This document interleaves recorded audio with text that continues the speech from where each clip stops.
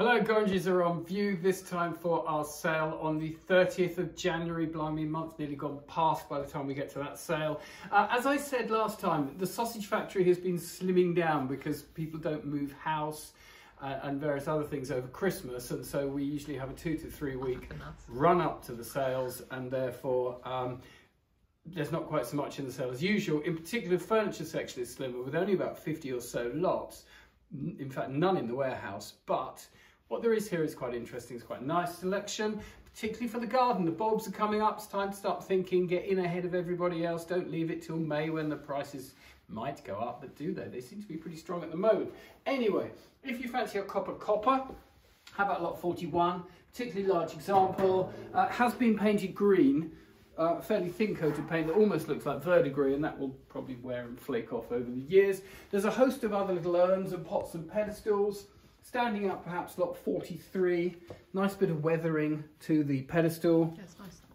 Got some moss on it that needs watering, and that's in at 3 to 500. We've got some stone benches, further pots, drifting past quite a smart little desk there, benches, figures, all sorts. So little things to consider for the garden, including some further coppers, shown down here. They're nicer. Lots nicer. Why are they nicer? Because they're not painted. They're not painted. And there we they've go. got that lovely finish. Yeah, you've got that nice. This one's particularly nicely riveted. Yeah. So 3 and 5 also 81.20 estimates. What are they going to make? What do we think of our estimates? Rubbish. Yes. So they'll probably make near 150, 200 each, but they're, as we say, here to be sold, and they're going to find their own level, which is always the best way. We don't want things unsold or overpriced or what have you. So looking at the furniture, we've got a few bookcases and bureaus and chests of drawers and the like. There's some easy chairs. Down the end here, caught my eye, quite decorative. I'll spin it around so you get an idea of the size of it. This is lot 15, a telescope, leather bound. It's signed up here in the usual place. It says, Tell a Garrison Mark 1, telescope Garrison Mark 1, I would presume, by Broadhurst Clarkson & Co. Limited, and it's 1940, and it has a military arrow, suggesting this was military issue. Gosh. So there we go, that's quite fun. Looks to be its original tripod. A lot of the ones you see these days, tripods are repro. Because particularly with the binoculars and things, they came off other things like ships and tanks and things, so they didn't have tripods, and so they get married to reproductions. But this is a period one, which is rather nice. Estimate, what was the estimate? I'm trying to remember now. I think the estimate was £200 to £300. Doesn't seem excessive. It's not the most, this leather's a bit bashed and what have you, but still quite a nice thing. Stick in your conservatory or what have you. So let's go and have a look at the smalls. So here in the smalls, bit of a variety, lots more smalls in this sale. There's still a juicy quantity. 564 catches my eye. This is by an artist called Jose Weiss, who actually painted in Sussex. That could be along the River Ouse. Don't know for sure. It doesn't say, there's nothing on the back. Lot 564. I think the estimate's around about 300. Monarch Glass, Scottish glass factory. From memory, and if I'm correct, this was made, they came up with this system. They also made linoleum, and they put plastics into the glass mix, which gave it this rather splendid effect. Maybe that's a load of old fooey, but I'm sure that's what I read somewhere. Anyway, that's lot 403, and what's unusual about it is its size. It's a particularly big, large example. Estimates 1 to 150. Doesn't have a label. They don't all, and there was another factory doing similar. But still, that's one to keep your eye on. Quite a nice piece of glass there. Various decorative prints, mostly at modest price ranges. Oh, glasses, you're pointing at glasses, and yes, lot 415. We've got a set of, well, a near set of 19th century glass rummers. They are quite fun. They're not a bad size. Gosh, they're heavy. Good solid weight. They take a bit of, they're tough. They're probably from a pub originally or something, and you can get a fair bit of wine in them. And they have that sort of character. Very important. Well, it doesn't last long, does it? No. What's fun about them is the subtle differences in the knops and the bowl size, and even the colour of the metal, the colour of the glass. So there's 12 of these. If you're sitting down to dinner party with people around the kitchen table and you're pouring them all wine, it's rather nice that they're quirkily different. Estimates 150 to £200. If you want to be even more quirkily different, go for lot 418. which has an array of different kinds of rummers. Again, we can see the different qualities in the metal of the glass. Some have quite a dull lead finish, traditionally associated actually that lead colour with sort of better quality Irish glass. Others have a more yellowy tone, or even this one's got a bit sort of greenish. And it's so fat-walled that actually about half of what you see is what you're going to get in there, almost like a publican's glass, made to disguise the quantity. This one here has an inscription to do with the capture of Gibraltar, 1704. It's not from the period, because look at that shape. That shape with that square foot is late 18th century, not early. But maybe it's for the centenary. 1804 would work for that glass, so perhaps it's perhaps it was just done later anyway and dressed up. There's one with some nice engraving, bit of fun, slight sort of lilac tint to the glass there, lovely broad foot, the pontil mark at the base. So a nice mixed lot of glasses for your money there. Lot 418. Next to it, now something completely different, as they say. Japanese. This is I suppose Satsuma. It's earthenware pottery. It's late Meiji period, so it's probably late 19th century, could be early 20th. It's modelled as a sack, and it's modelled as Daikoku's sack. Go closer because the colours are fabulous. I was artfully rotating it as you got closer. Yeah. Particularly as we're going wallpaper shopping later, I thought we'd better have a look at that. And then on the top is the knob for the lid is a mallet or hammer, which again Daikoku carries around. So lot 419, you get with it 2 little katani pieces, and the estimate's sort of 8120. It's probably about right. As far as I can see, condition is good. Something fancy. Bonbon. Completely different. Bonbon, you say 422. We say possibly Moser, the Austrian factory that was renowned for high quality gilt and enamelled glasswares, and that is high quality gilt and enamelled glassware with these lovely little pruncy little jewels. These are called, these little spots of enamel, all hand done. Yeah. Pair of those, 422. What are they for? I don't know. Sitting on the table, looking fancy. Yeah, bonbons. Bonbons, fruit. Apparently. Probably not fruit, but 100 to 120 pound. Broad estimate to cover all eventualities, possibly. I drift past the pile of silver plate, and it's a good opportunity to pass comment on lot 393. Back in the old days, so 15 years ago or more, if we'd had this lot of plate, we probably would have broken it up into about 5 lots. There would have been a tea set, and there would have been the entree dishes, and then there would have been the claret jug. Because plate used to make good money, and particularly the Italians, but also the Americans would come and buy it. And you could see £100 for those, and you could see £100 plus for an ordinary tea set like that. Better ones could make a few hundred.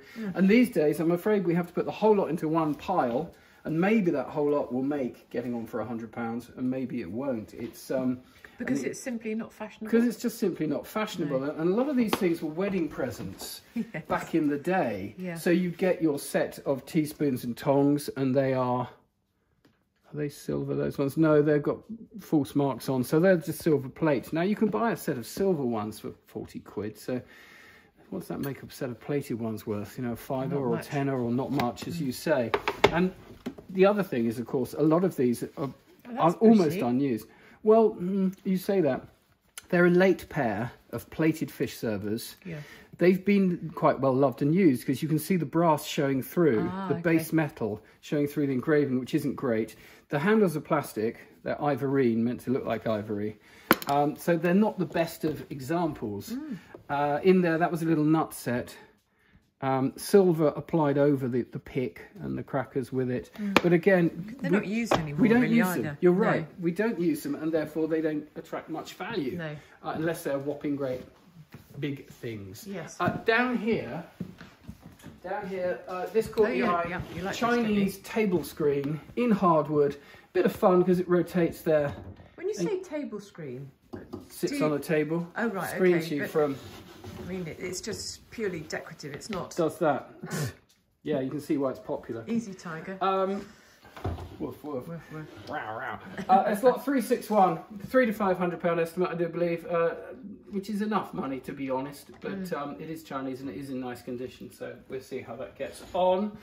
Reversing backwards, I think. Am I going this way? Got some vino. We've got some dessert wines. There's always a bit of booze lurking about here. And these are Chateau Coutet and from Barzac in mixed condition, but the levels look good. Look at the colour variety is rather fun, isn't it?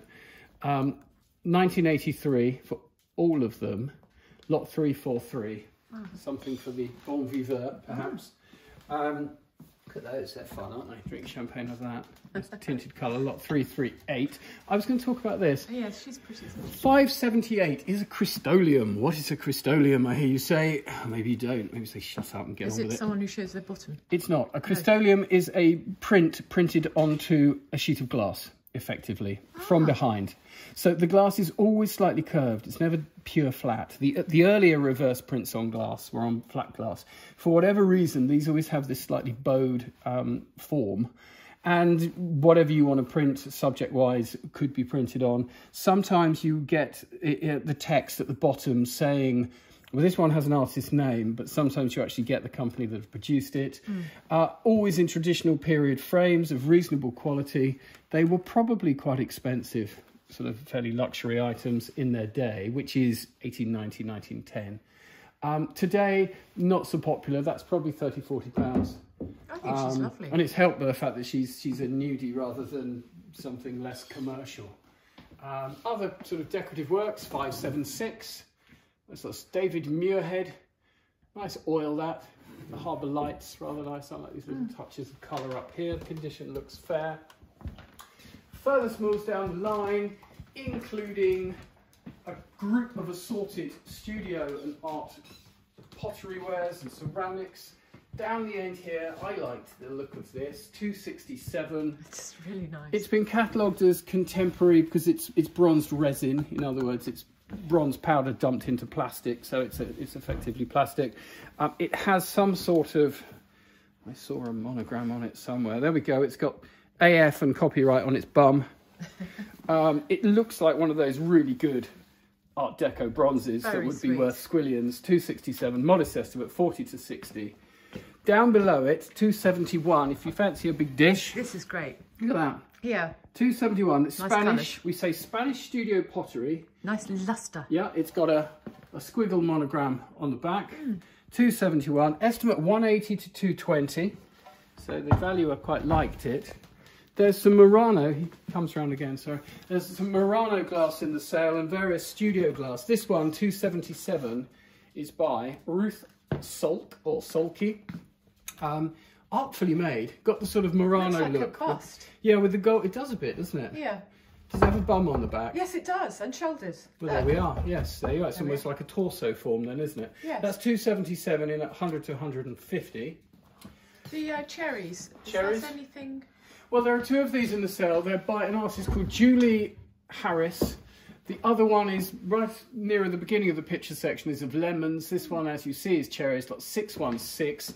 Nice quality frame. The other one has a label on the back for an expensive gallery. They are, I don't want to be rude to Julie, but essentially they're decorative wall filler of some quality. I think the estimate's 200, might be a bit pushy. I've seen others making less. Okay. Something that's by a sort of more sought after artist. I like this. 612. Yeah. This is Bernard Dunstan. Good track record. Lovely colours. Oil on board. Yeah, nicely painted. Venetian scene. It's the Campo Rainy Day, dated 74. Got the artist's initials, which is the normal way he signs. Estimate 300 to 500. Right. Little touch of quality there. So, Get what you pay for. Sorry? Get what you pay for. You do get what you pay for, mostly. I mean, it's in the eye of the beholder, isn't it, as well? So some people say, good grief, why did someone pay X for X? But generally speaking, yes, you do get what... It's still the case with antiques and fine art. You get what you pay for, but with the exception that fashion kicks in. So a Victorian oil on canvas, by almost all artists, is better value in terms of quality compared to a contemporary one. But, you know, things will change and times change, and that has the other bearing, that what is fashionable is what influences price as well as quality. Anyway, we had a rummage behind the silver counter because it looks like Roger's been busy banging out the silver. And we picked out a few lots for you to consider. Have a look through the whole section because it's quite interesting. But we start with 801. The icicle. You say the icicle because it's rather nice, though, isn't it? It's a whopper, isn't it? This is Victorian, silver and cut glass, hobnail cut for the fact that it's cut with these sort of hobnails. First thing I did when I picked it up was looked for damage. So immediately look at the base. The base looks okay.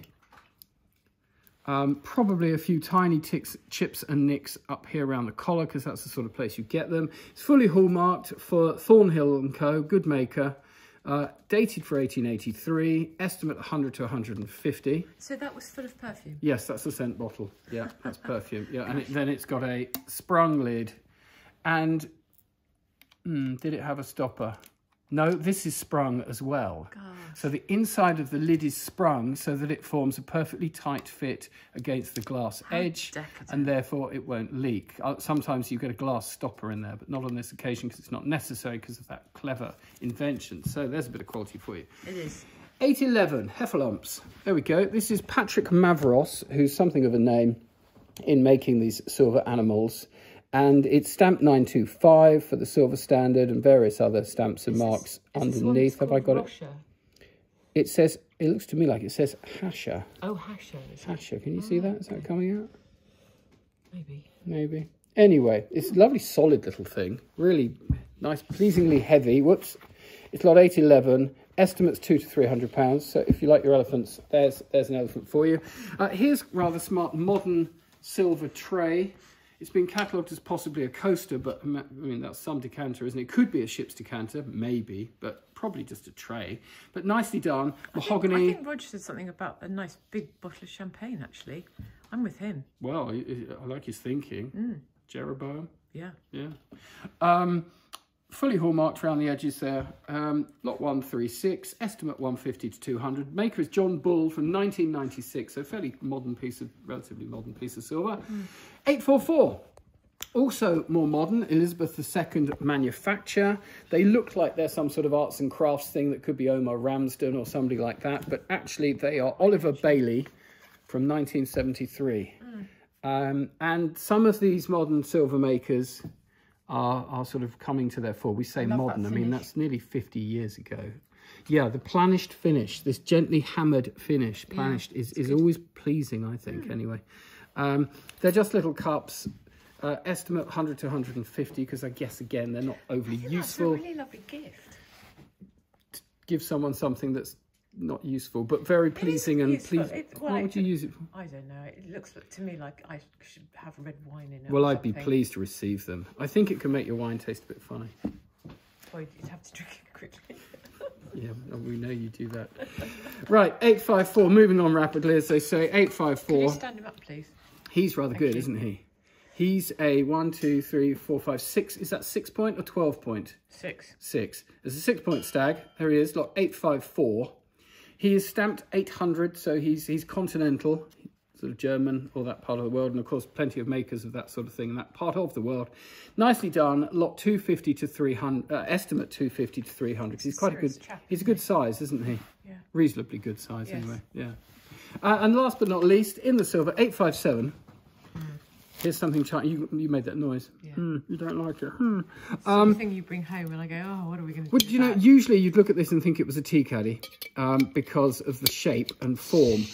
But the lid has been drilled so one could dust sugar out of it. It's got a dragon running around. It's by the Chinese Hong Kong maker Wang Hing. Estimate 100 to 150. Nice dragon going around it. Clean up nicely, that. So there's a good selection of silver. There's more silver in the cabinet, so have a look through. Other things that stand out behind the counter, there's a collection of modern collector's coins, but I thought I'd touch on, there must be about 15 lots of stamps in the sale, nicely presented, such as lot 451. Not something that is really something that I'm particularly knowledgeable about, I have to say. I mean, generally speaking, this is my overview, don't hold me to it, is that stamps need to be from the Victorian era through to round about the First World War. But there are exceptions, of course, as with every field of collecting. And as new collectors come in, they'll probably start collecting the more modern stamps. These have just been described as fiscal stamps. And I think it's interesting because it says inland revenue is stamped down the side, hence the fiscal, and they're signed across. So it's sort of suggesting they were used for contracts or something to do with tax.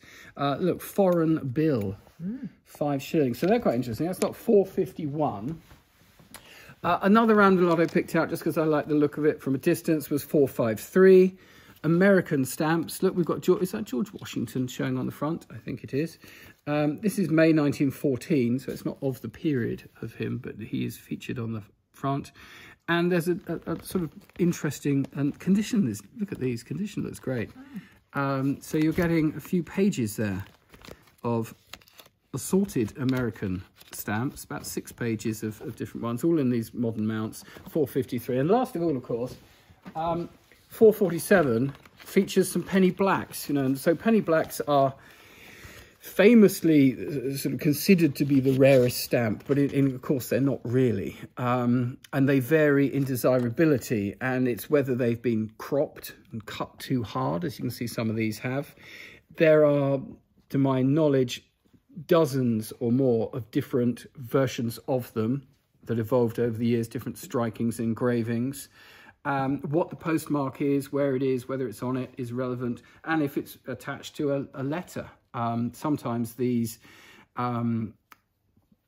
postal stamps upon them can be more interesting than the stamp itself. So this one says more to pay. So they stuck a penny stamp on it, and at the other end, someone's got to cough up. That's quite fun. That is quite funny, isn't it, really? Who was it sent to? George Whiteman of Eastbourne had to cough up extra, more to pay. Yeah. That one's stamped Helsham. So we've got some local interest here, and then over the page, there's some more. They're not penny blacks. These are little. They've been cut in half, presumably because you only need half the value. Look at the writing, the address. Yeah, that's nice, isn't it? That's so Mr. Nice. Mees, Albany Villas, Manor Park. Nice, from 1895 there. Gosh. And yeah, it looks like they're cutting the stamp in half to presumably do half the value or something. I must admit, I don't quite know why, but it's interesting, isn't it? And I think it's that sort of thing that gets you looking about something, and then you think, oh, that's interesting. And before you know it, you've got a collection and your wife's complaining about it. And that's the way life works. Yes. Lot 2, estimate 250 to 300, lot 447. Let's put that back somewhere. Semi-appropriate. There we go. So it's all here again, as ever. Slightly smaller sale, but we're working hard to find some more goods for you. There's a little bit of jewellery to look at as well in the sale, so look at that. There's a nice Jensen necklace in there, isn't there? Yes, there is. And earrings. And earrings, amongst other things. Yes. So there we go. As ever, all sorts of goodies. Come along and see us. We're open here. We'd love to see you. And thanks for watching.